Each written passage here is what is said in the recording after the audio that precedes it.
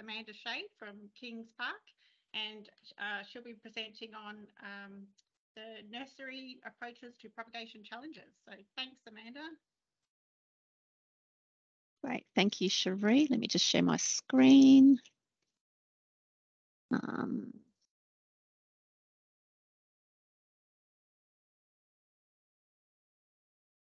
Now, can you guys see the notes page or not? No.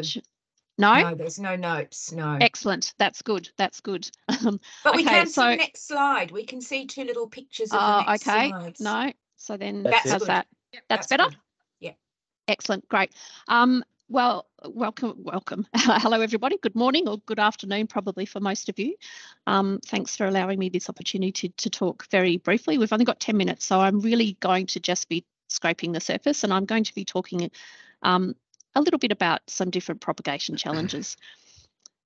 So this is going to briefly cover some of those challenges and considerations in propagating for nursery collections, for in-ground collections, for other purposes that a lot of botanic gardens grow for.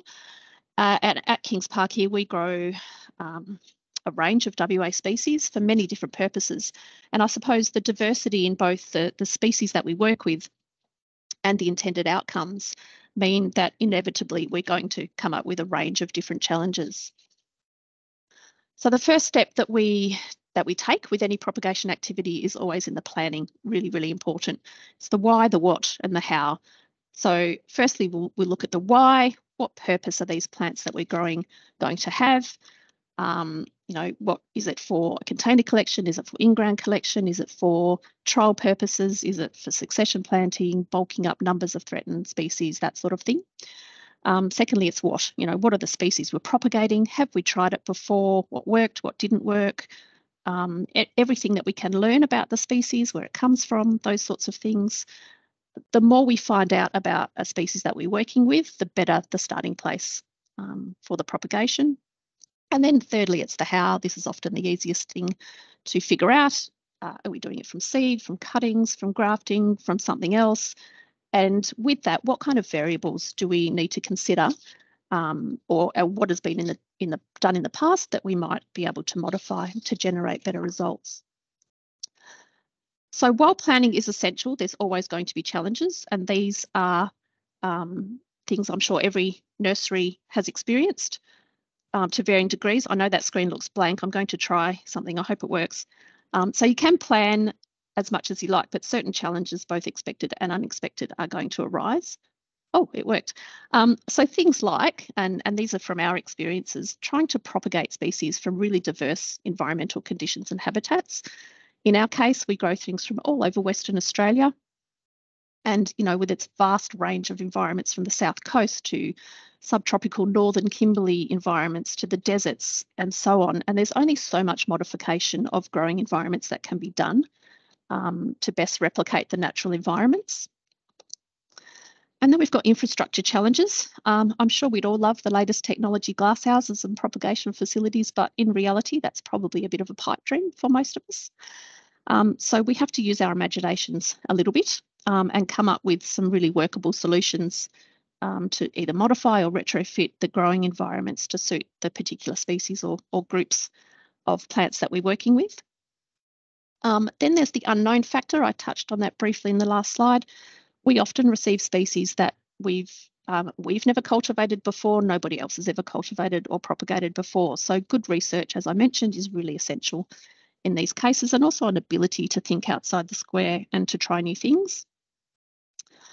Also, timing is another challenge. Sometimes we get material sent to us at perhaps not the best time of year to ensure good success. And then there's complexities of things like seed dormancy and other physiological, it's a hard word at this time of the morning, challenges with some of the material that we get. So with some of this in mind, I'm just going to go through a few quick case studies of some of the things that we do here and how we've addressed some of those challenges. So the first one I want to talk about is our summer annual collection that we grow every year. So the challenge with this one is the timing. So the timing has to fit with the end use requirements. So we grow a lot of annual, sometimes perennial, but we treat them as an annual species from northwestern Australia, dry, arid interior. We use them as a summer display at a time of year when there's not a lot of colour around because everything else has pretty much stopped flowering. So being a summer display, our hort team wants them in the ground well before Christmas, which means that our nursery has to sow them in September. So September here is generally still quite cool and wet, and it's not really conducive to germinating these things that come from northern, really hot environments. So we're growing out of season, essentially. So how we get around that is we obviously need to grow indoors in glass houses. We put everything that we sow onto really hot heat mats, and it's incredible how quickly a lot of this stuff germinates. Sometimes it's 2 to 3 days and they've already started popping up. On the other hand, when we do the bulk of our propagation for our garden collections, most of that is southwest species, so southwest WA from sort of Shark Bay to Esperance and everything south of that imaginary line on the map, if you like. And most of those things that we are sowing will naturally germinate in winter when it's cold and wet, but we're growing them in summer because our hort team want a 6 to 9 month old smaller plant. So we are sowing seed that naturally germinates in cold, wet conditions, often on 40-degree days. And how we get around that, another modification of environment, we have a cool room that is modified to essentially perform the functions of a large fridge. So we can trick the seed into thinking that it is winter. This is just a nice, pretty picture of the final display. Some of these might be perennials or biennials in their natural habitat, but because we don't have the environments, or we don't have a glasshouse, a public glasshouse to display, we really have to sort of also rethink how we look at these plants. And even if they are perennials, we have to treat them as annuals. The second one I want to talk about is this species here. So at Kings Park, we've got a long history of growing and displaying really resilient species to include in our collections. So a lot of things from some of the more hostile regions in WA that are really going to be our plants of the future as climate change continues and the climate becomes drier. And so displaying these in our garden collections helps to promote the use of more climate suitable species, not just for home gardeners, but for industry professionals as well. So the challenge with that is that we want to promote species like this, but we don't want to recommend plants if they're really hard to prop. And this one, for many years, was really difficult to prop. We were having really limited success with it. So we really needed to run some trials to figure out how would be the best method to get this to reliably be produced. So a number of really sort of fairy and woolly species from arid regions like this one that we've propagated before have shown really encouraging success with the use of rock wool as a growing medium. So rock wool is a hydroponic product. So this species, Physopsis crassifila, also has really tactile and fairy stems and foliage. So we naturally assumed that this would perform using the same methods, and it didn't. But that's okay. As we teach all of our trainees here, a zero result is still a result and can really help us understand what we may need to change in order to improve. So we went back to square one and we undertook a whole range of different trials. We looked at all the different variables associated with Candice propagation. We looked at what we had the ability to modify and also what combination of changed variables might provide the best result. So we tried a whole heap of different things, and then a team member had a light bulb moment. So ordinarily we would take out the really soft tips of species like this one because they're really prone to wilting, and her suggestion was, let's keep the tips, let's put them in a really shallow propagation tray to maximise that heat transfer. Let's use a much lower concentration hormone, put them in a fogging tent so it's got high humidity but and no overhead watering. And it worked. And we can now, using that combination of factors that we've changed, can really get this to strike reliably, and we are producing it in large numbers now. So sometimes it's a really small adjustment to your process, but sometimes it's a combination. And in this case, it was a combo, but it's also something that didn't happen quickly. This was a few years in the making in terms of changing those different variables. So that continued change and trial and error and changing all of those variables until you hit on the winning combo is really important. The last one I want to talk about is this species here, or this taxon. This is a critically endangered, naturally occurring hybrid. is from the northern sandplains of WA. So because it's critically endangered, any seed that is stored has really high conservation value and so therefore has limited availability for use for us. So the challenge here is access to material. Also, I mean, the seed does have significant variation anyway because of its hybrid status. Cuttings from eucalypts, pretty tricky. So we decided to try grafting with this one. We didn't know the exact parentage at the time when we started this grafting project, so we had to make some considered decisions about the potential rootstock from a compatibility perspective. So this is where research comes in. We consulted with eucalypt experts. We looked carefully at species with similar characteristics that grew naturally within its similar range, other species within that classification series, and we landed on 2 different species to trial as a rootstock initially, which was Macrocarpa and Burracopenensis. So we use mummy grafting techniques for this species. So it's really our go-to method for a range of eucalypts, corymbias, a lot of genera from dry inland regions like Eremophila and Verticordia, because we do this technique primarily over our hot summer months. So mummy grafting uses essentially the same techniques as a standard cleft or a wedge graft, but with the added step as we strip all of the foliage off and we wrap the entire scion in grafting film, or in our case, we use laboratory film. We put these in a really hot glasshouse. We put these in a really hot glasshouse that can get up to about 50 to 60 degrees on hot Perth summer days, and we will see bud bursts sometimes within a week. So since we've started using this technique for selected genera, we've seen really increased success rates, and what that has meant is that we can now display a lot of these species in the gardens that we previously were not able to. So the challenge with this one, twofold: limited access to seed and the unknown, because we just weren't sure how it was going to perform. So adopting specialised techniques like this can often result in a greater range of species in greater quantities, more diversity in our collections, more conservation messages getting out to the public, really important. But most importantly, I think it's helped build on our horticultural knowledge that we can share with others. And also production of threatened species like this or vegetatively means we're not impacting on the natural population. So we've now got this established in ground as well as in containers as a backup in our nursery, and they're continually monitored for their performance. And we've got some really useful data so far about how the 2 different rootstock have performed in terms of longevity, long-term compatibility, but also overall condition. And that feedback on the longevity helps us to fine-tune our rootstock selections for long-term survival in the ground. And I think, you know, the trialling doesn't stop once they leave the nursery, which I think is one of the wonderful benefits of working for a botanic garden nursery. So some quick conclusions and take-home messages. I realise that's very, very quick scraping the surface, but I just want to encourage people who come up against different propagation challenges, don't be afraid to try new things.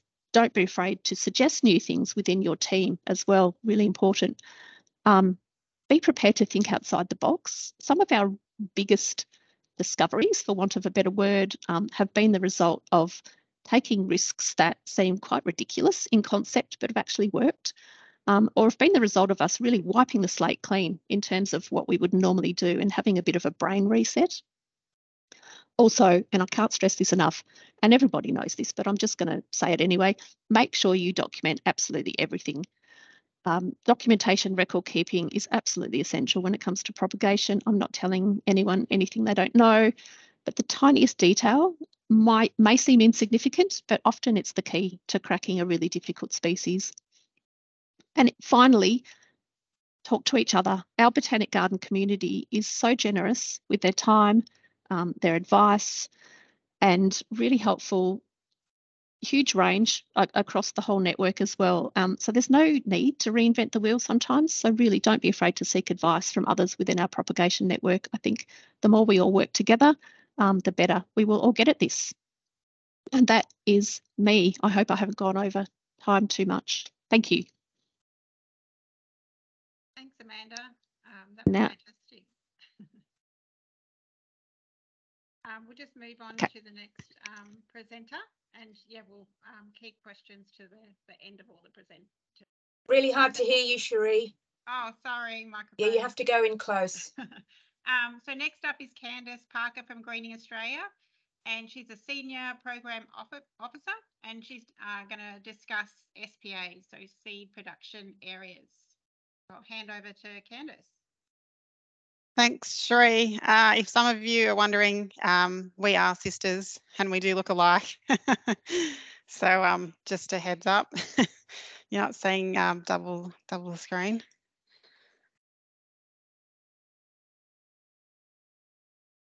Hope that's good. Everyone can see that one? Yeah. Good. Yep. Yeah, my Teams, I think I must have it on something setting, so I can't see anyone, so that's okay. I'll just talk to the screen.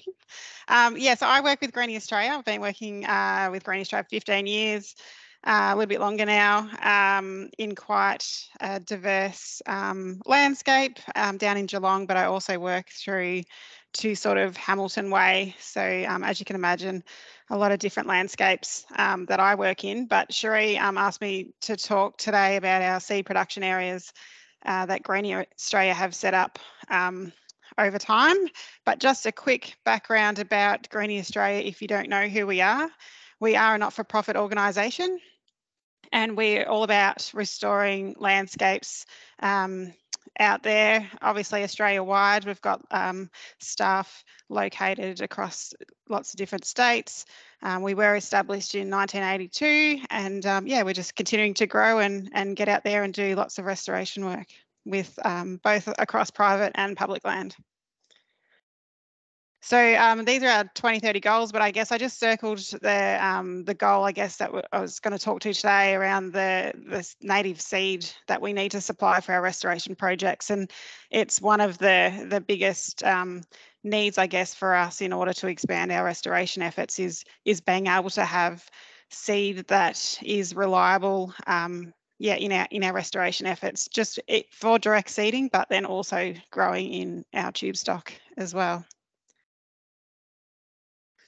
So getting on to seed production areas. So this is a site in WA in the wheat belt, a property that Greenie Australia purchased Jarraga. It's a 2,000 hectare property, and they're going to restore about 1,400 hectares, and they're starting to put in a 100 hectare seed production area of mixed species, so shrubs and trees. And ultimately our seed production areas are generally plants that you would find, you know, it's hard to collect out in the field. There's not a lot of large amounts of it out there. So by coordinating our efforts and having these a bit more, you know, bigger populations that we can collect seed off, making it a lot easier to get, you know, the bulk of seed that's required in some of our restoration efforts.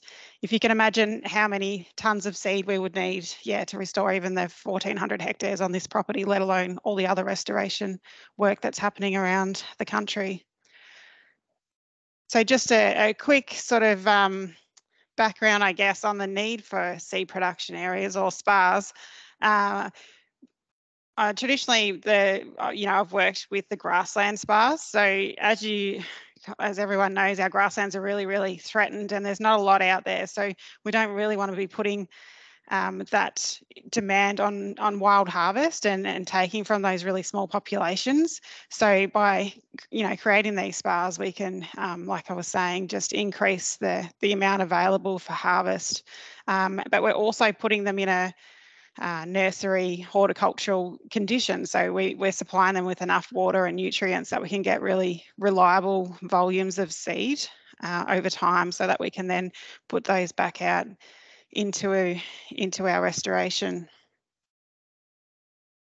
So then I just, yeah, thought I'd just run through a few setups. So this one's the Native Seed Centre in Western Sydney. So it's been set up, a lot of grassland plants within this setup, but there's also, they have a really big cleaning and seed storage facility as well, where our seed gets sent to. Yeah, they dry it and clean it all and pack it all properly, ready for restoration and or clients that might be purchasing seed through Greenie Australia. So Greenie Australia do have they do own a seed, Nindathana Seeds, so they do own that company. So our seed goes through into that that business. So these are just a few more ideas really about setting up These ones are all in ground, you know, obviously using the weed matting, so we're controlling the weeds, and really bulking out how many plants we're putting within each garden bed. I'm not sure what we actually planted grassland plant-wise, but it almost looks like bulb ones, but I'm not too sure if they were bulb lilies or not. Yeah, so these they're actually quite easy to set up if you've got a bit of land, and they were all irrigated just to make it easier, and then quite easy then to come along and harvest bulk amounts of seed. So those are probably, or you can have those ones quite small, or you can create those at really large scale with that in-ground production. But then if you're looking at something, we started off, you know, more in these containerized systems, and this is something that some of the land care groups around the area have started as well, where they've been able to collect and propagate their own grassland species, collect seed, and then use it in some of the local projects that are going on in the area. And these are relatively low cost to set up. They're just boxes collected from, you know, like the fruit and veg place, if you want to start small.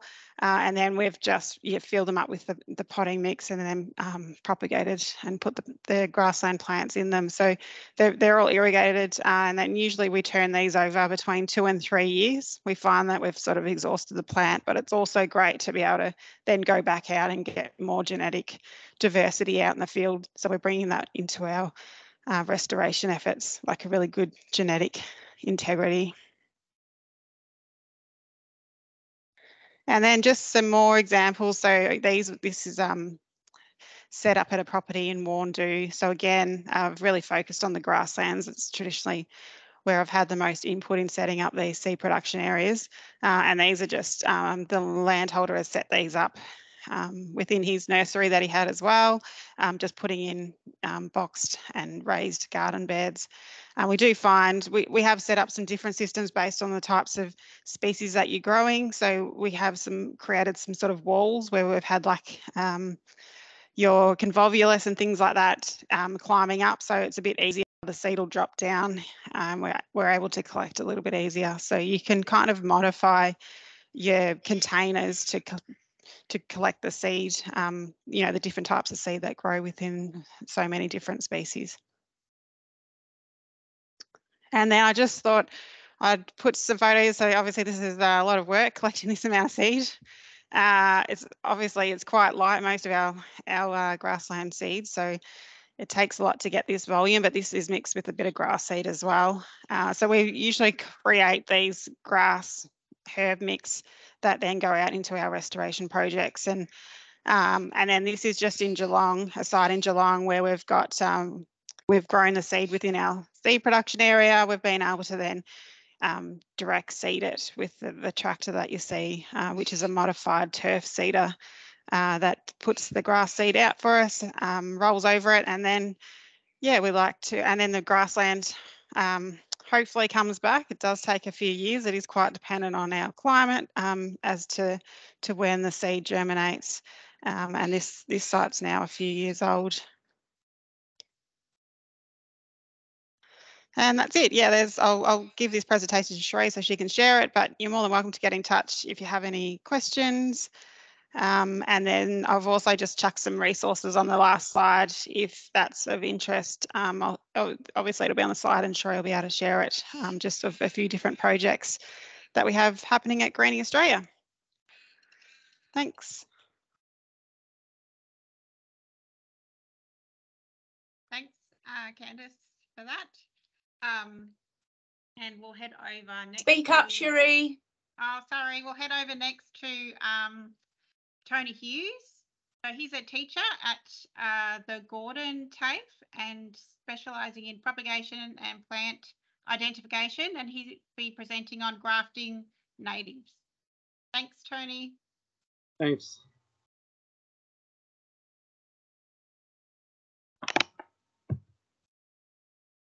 Okay, so like Sheree said, I've been teaching at the Gordon TAFE here in Geelong for about 20 years now, but my original qualification is in a production wholesale nursery here as well. And what I've found with students and most people is they're really scared of doing grafting because it seems so fiddly, but in reality, it's not that hard. The problem with Geelong is we have really wet winters usually, and fairly dry summers. So a lot of the desert Eremophas, which are quite pretty, struggle through our winters. So we've been grafting them onto Myoporums, which there's a couple growing native to our area. I'm just flicking through a few slides to show some of the nice Eremophas we've been doing. And also the last year or two, we've been grafting Prosanthras for the same reason, that they struggle in our winters. So I usually do a bit of an introduction with students, like how to tell them apart, and that this group probably I can move forward so we don't have lots of time. I'll just get through to the grafting bit. So the reasons to graft, we're adapting desert or dryland species to our wetter environment. The good other part is you can get a lot more plants out of each piece of material, so we only need about 3 nodes to 5 nodes for our actual graft, where a cutting obviously needs a bit more. The rootstocks we've been using, the Myoporums, so we have 2 Myoporum insula, which is the big Boobiella, grows to 3 to 5 metres sometimes, quite a big tree, so it ends up having a very big rootstock at the bottom, and Myoporum montanum, which is a lot smaller, which is actually the one we prefer. You can see the size difference in the end sizes, so that impacts a little bit sometimes your choice of material. Prosanthra rootstocks, lots of people have been using Westringia winyabi gem, but we Sorry, Tony, I'm not sure if it's just me, but I can't see, I can only see the PowerPoint, not the actual slideshow. Oh. Press F5. I did. Give me a second. Give me a second, I'll try and unshare it.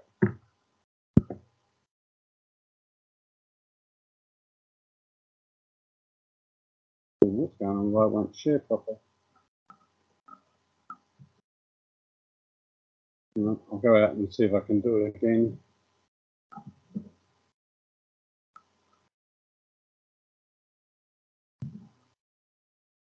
How does it do it when you're always in the middle of something? I don't know. For some reason, I can't get it to share. Second time round. Is that working now?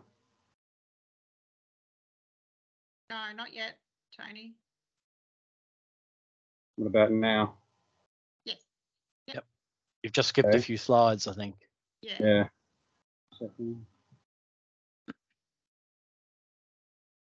What can you see now? Prosanthra? Yes. Yep. Yeah, cool. Okay. Not sure why it did that. If you click slideshow, maybe. I thought I did. Can you see them changing now? No. No. It looks like you're on a home page of PowerPoint. If you can see them from there, I'll just keep working through there. Maybe. Yeah, I guess so. Yeah. Okay, so there was the Prosanthra, the rootstock we chose was Prosanthra scutelloroides, which survives really well in both our winters and our summers. So it's been particularly useful. And I've been working a lot with Miriam Ford, who's completely Prosanthra obsessed, to try and get more varieties down here with our students. I'll just skip through a little bit more. So normally with our rootstocks, we do pretty much the same size cutting. So we're doing cutting grafts. So we do the cutting of the rootstock and then we graft onto it at the same time.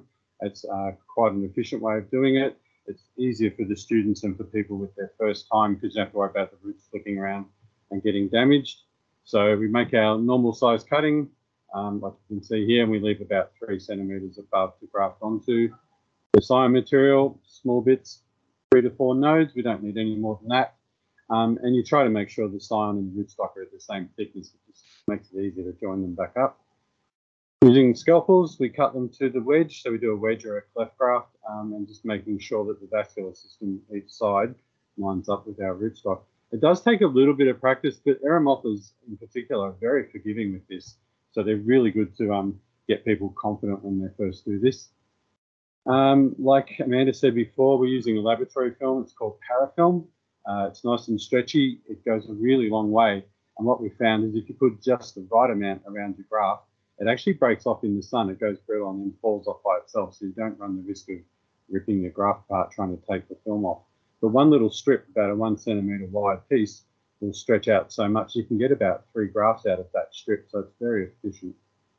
And then doing it, once we've done our graft, we just wrap them up with parafilm, start at the bottom, work our way up in about 5 or 6 mil increments till we've covered the wound up onto the scion, and then back down again. And that makes a nice waterproof graft. with plenty of support for the graft itself. We need to keep the water out to stop it forming different types of tissue instead of the xylem and the phloem that are already there. I'll make sure there's a copy of this presentation available because there's a little video inside it showing grafting as well, so for the tying of the graft. So that's what it looks like when it's finished. You need to make sure it's firm to keep those tissues together, but it's a bit of practice. It's really not very hard, and I've done this like the last 5 years or so, probably 500 or 600 students all up, and after the first or second shot at it, they're usually quite confident. It's way easier than you think. Once that's done, we just treat them like a normal cutting. We dip them in our hormone. We tend to use powder at the Gordon because it's fairly forgiving from a contamination point of view. Plant them into a heat and perlite mix and then into a sort of dome protected area. I also have a capillary system for ours so that the pots themselves sit on the capillary mat, soak the water up from the bottom to water the material inside the pot without getting the top of the plants wet, because like I said, they're desert type species and they don't really like being wet. So that's always been a bit tricky for us with students, but having a capillary system, we just tell them not to water the top of the plant. We keep the capillary mat wet all the time and we have really good success with it. Also, we've got little watering can things we've made up. You can either buy these little watering heads or drill out a soft drink bottle, but that lets people water between their actual grafts so that again the foliage stays dry. We have a number of different domes. This is my ones at home, and I can get really good results out of these. You only have to water them maybe, or top up the water in the mat maybe once a week, even when it's hot. It still keeps them humid, doesn't let them dry out, which is sort of important. And you can fit quite a lot in one pot. The main thing we just have to do is keep them from getting too wet in Geelong. We have quite a lot of humidity for our autumn and spring period, and winter, of course, is humid and cold, which is terminal with some of these things. At the Gordon, we have a bigger setup, so we've got a capillary tray at the bottom, and then this dome thing, which I actually bought from Bunnings for $50 or $60. It was incredibly cheap, and it works really well. We can get a lot in there as well. The biggest thing is just training the students not to water everything like normal. Once they've sort of taken, it usually takes between 3 to 6 weeks, depending on the time of year. You see obvious shoots from the top or from our sign material. The tricky thing is to manage the growth from the rootstock. And myoporiums we use because they're vigorous and tough, but they do grow back very fast. So we just get our little snippers and cut off the growth. We want to leave the original leaf because that leaf is still supporting the sign material on top, but just stop the bottom from getting going too much. And once again, this is actually quite easy to do. It's just a weekly inspection. I've got some more details there. So again, keeping the leaves and just removing the points of new growth and being really careful not to dislodge the graft. You also have to check that none of the rootstock shoots up from around the graft, because that seems to really interfere with things if it does. So there's a before and after. It doesn't look that pretty sometimes, but give it a couple of months and then we remove these altogether once the sign material is about the size of a ping pong ball or so. And that's that shoot I was telling about. So these are really bad because oftentimes if they shoot out, it also damages the way the material heals back up again. So you want to get onto them straight away. Once we've had them strike and the top's really growing well, then we pot them up singly. I'm sure most of you are familiar with cuttings, but we don't have to take the perlite and everything off the rootstock at the roots. It doesn't do any harm to leave some on there. So just transplant them into 60 or 75 ml tubes. And we mostly use 60 because they fit in these nice little trays, which gives them plenty of airflow between them, plenty of support, and they can't accidentally be knocked over once you've gone through all that effort of getting them to work. Once again, when we pot them up, we leave them in our big hothouse so it's a bit more humid. And then depending on the time of year, if it's winter, we move them into one of our smaller hothouses that has mesh sides but a plastic roof, so we keep the rain off them but lots of ventilation. In summer, we tend to bring them outside sooner. Then when they're growing, we just have to keep the inspections up for a little while the top's growing, make sure our grafts are nice and tight. Sometimes you'll have bits of old pieces of the rootstock sticking up. We trim that back so it can't accidentally get hooked on something. But usually we get a nice firm graft like this, and there's the actual plant as it's growing on as well. Other things just to consider is the parafilm that's left over. So people have this urge to take it off. We just tell them to leave it, and eventually it dries out in the sun and cracks off. If it won't, then you can take it off. But if you go too early, you run the risk of dislodging the graft, which you've just spent months working on. But there's some signs of some really nice grafts there as well. The other thing, I'll present from Magnificent, that's what I was saying about little bits left over. It is nice to trim them off just so they don't get hooked on things as well and break the graft. So that was sort of fairly quick, but the presentation itself's got a little bit more in it in this PowerPoint. But we find with the students that just getting to do 1 or 2 goes at it gives them confidence to then move forward and then have a go at home themselves, which is the sort of thing we want to encourage. So there you go. Thanks, Tony. No problem. Next up, we've got Dermott Molloy, the Senior Curator at Royal Botanic Gardens, and he's presenting on Araucariaceae collection at Melbourne and its development and propagation. So thank you, Dermott. Thanks, Cherie. Is my screen being shared right now? Yes. Okay, yep. Great. We've got a few slides to get through, but yes, this is the my journey with the Araucariaceae, agathis, woolami, and Araucarias. Next slide.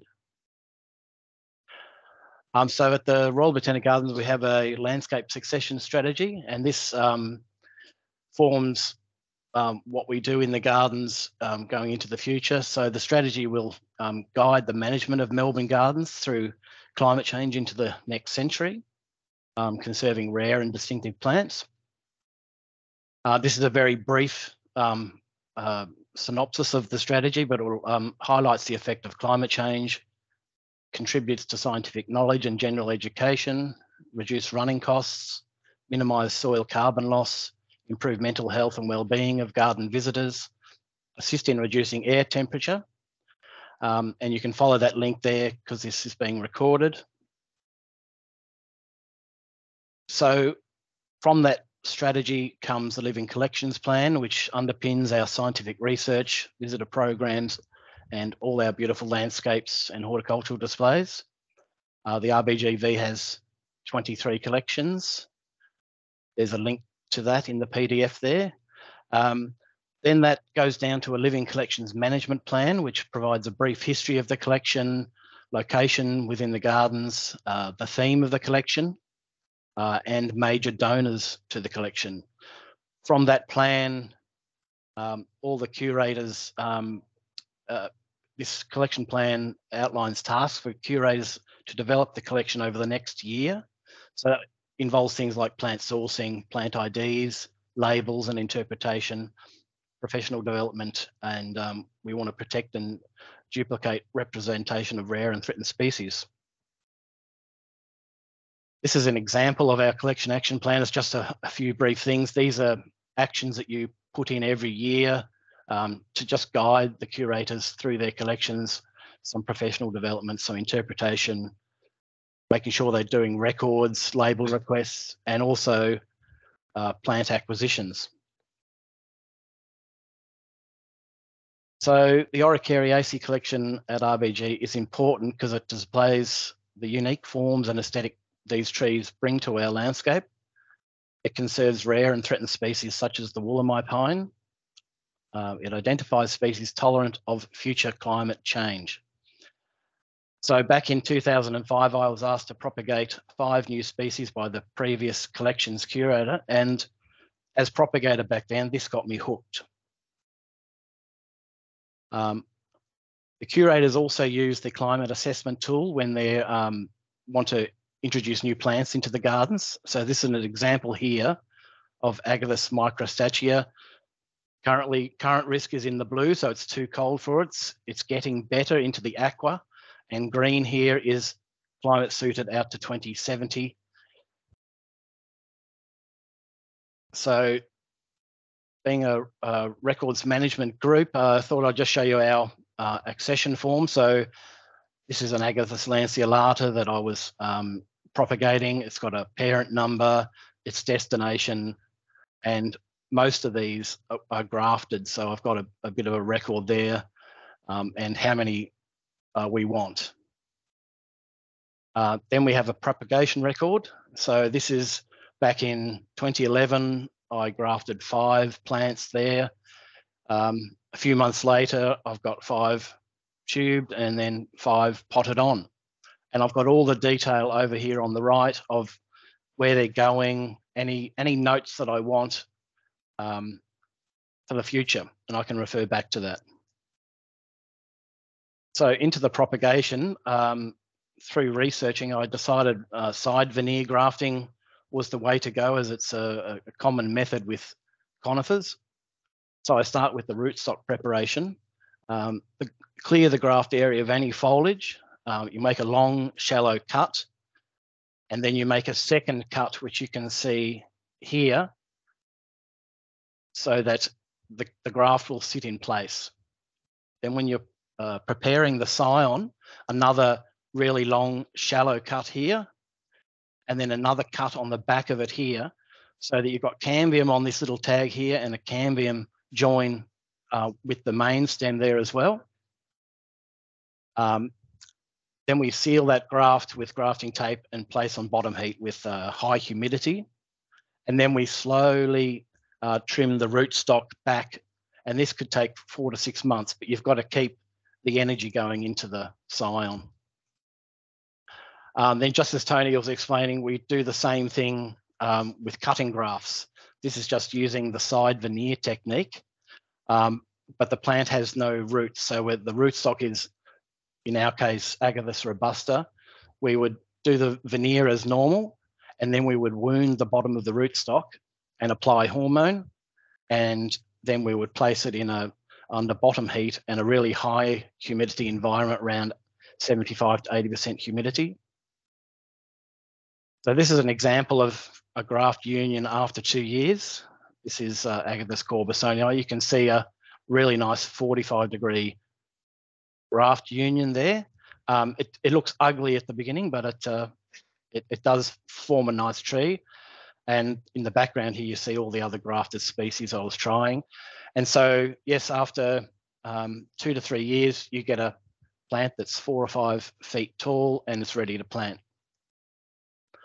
As for trialing, as we all like to do, a bit of research, I tried a number of rootstocks, Araucaria heterophylla, Araucaria bidwillii, Agathis robusta. And we're basically trying to graft New Caledonian species at the gardens here because we can't get access to seed from New Caledonia of these new species. So we are grafting from various collectors around Australia. Agathis robusta was the best by far. It does sucker on some of the species. And as a trial, you see my, what I call a Franken plant here. This is my Wollemi nobilis side shoot grafted onto Agathis robusta. And that was just to see if they would graft one or if the rootstock was compatible, but that suckered like mad. So it's still growing to this day, just as an example, but it was well worth a try. The best plants you'll get are growing them from fresh seed, and you have to sow that relatively quickly after it sheds. We sow it very shallow and cover it lightly.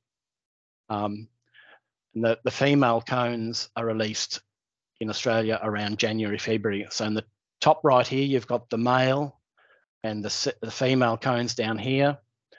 And the bottom right is a Wollemi that I grew from seed from the gardens. So the reason that we wanted to graft is, so we've got an example here of Agathis montana. We grafted that onto Agathis robusta. So we get a plant that size, and then 10 years later, we've got this one here, which is about 8 foot tall. That's the same plant, full of cones. And the whole reason for grafting is probably to get the seed, because that's going to produce a better plant in the long run. So since 2005, these are the species that I've grown and grafted, or did cuttings, or got seed donations. And I think we've got one left in the nursery now. So, and they, so I've written down here collections and connections. So this is the best way to increase the diversity of your collections, is just getting to know collectors nursery people, visiting places around the world.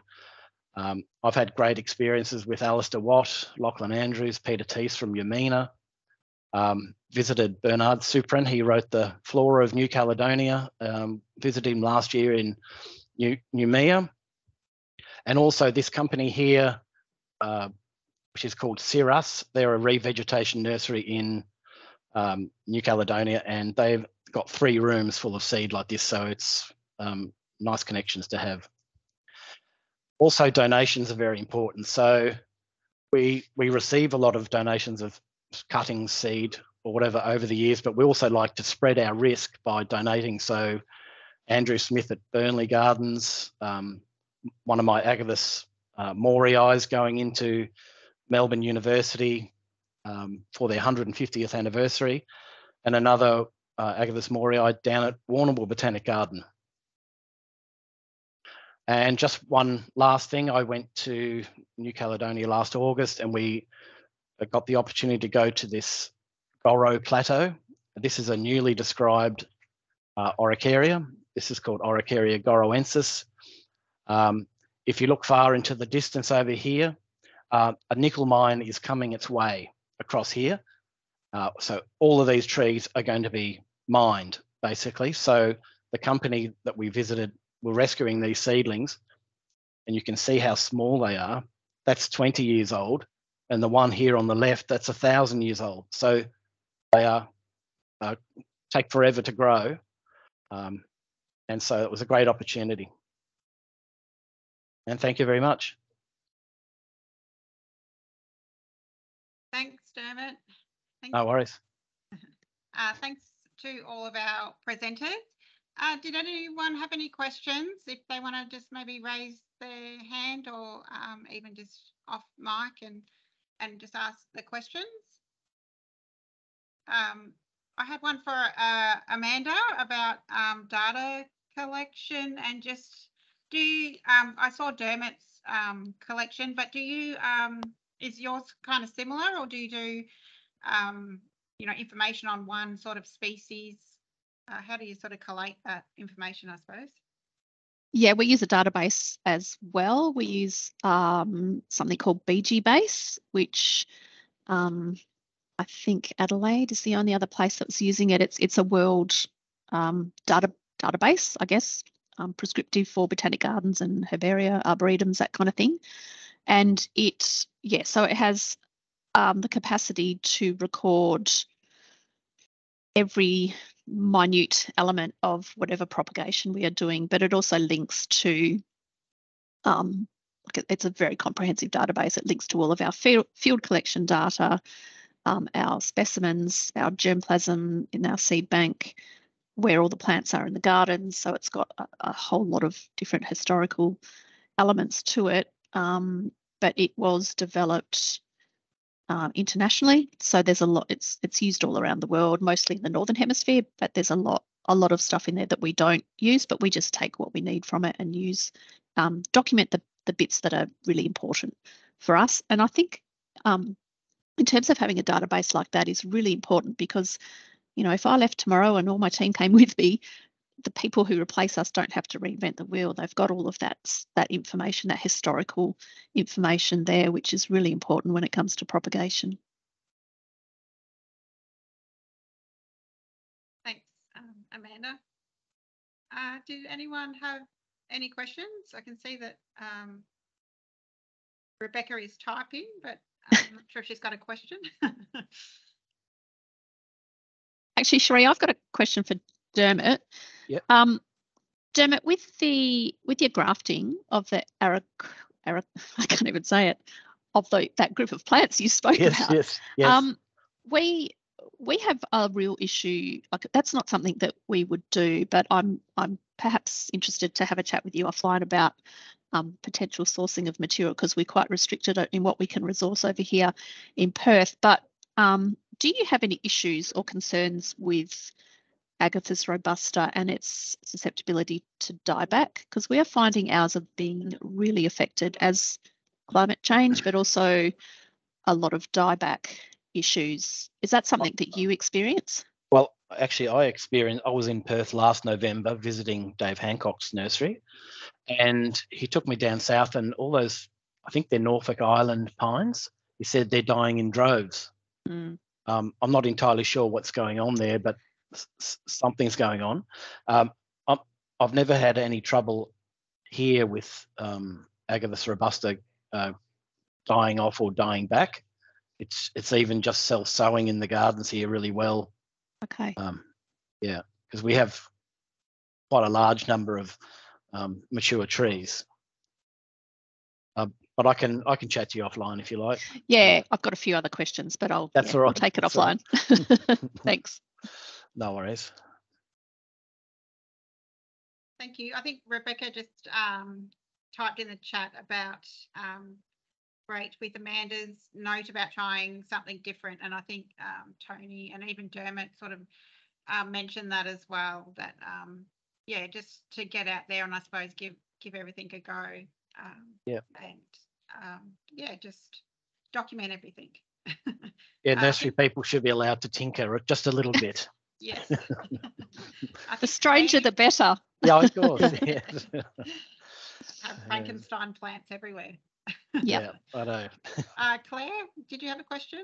I just wanted to add to the Agathis robusta. So I thought I'd just look it up quickly in the climate assessment tool that Dermott referred to, and even for the 2050 climate, it's looking okay. Like it's so it uses both plants in cultivation and plants in the natural environment. And in cultivation, it actually at a temperature of say 17 degrees. So for Melbourne 2050, it's looking like a good climate match. Now that obviously it rules out pests and disease. We know that there are going to be other things we need to deal with, but again, going to 2090, it's an excellent climate match. So just on a climate perspective, it would work. So use the tool for just guiding your decision making. It is it is a guiding tool, not anything that's set in concrete. So it just helps. So I just thought I'd check that whilst we're all talking about it.